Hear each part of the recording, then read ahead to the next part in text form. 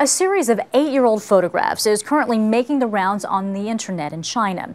As Celia Hatton tells us, despite their age, the death row images are shedding new light on a country that executes far more people than any other country in the world. These photos shocked many across China. Women in their final 12 hours on death row. Taken in China's central Wuhan province in 2003, few saw these images until now, as they spread across China's internet, showing convicted drug traffickers preparing for death. It's incredibly rare to see inside any of China's prisons, let alone personal photos from death row. China's thought to sentence more people to death than any other country, but the actual number of executions carried out every year is considered a state secret. This prisoner receives a new outfit and carefully folds it to wear for her execution.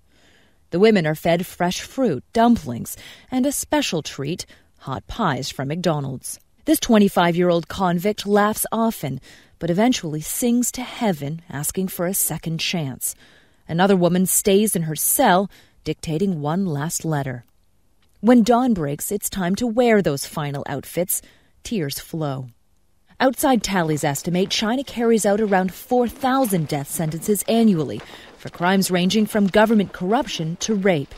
In comparison, 46 people were executed in the U.S. last year. The Wuhan photos are fueling online debates that it's usually the poorest and weakest people in China who face the harshest legal punishments. If you're executing thousands of people every year, and in a very densely populated country with deep familial and kinship ties, you're executing that many people every year, you are generating a lot of discontent, a lot of unhappiness. For these women, the debate comes too late. The photos end as they join a line of prisoners to face the firing squad.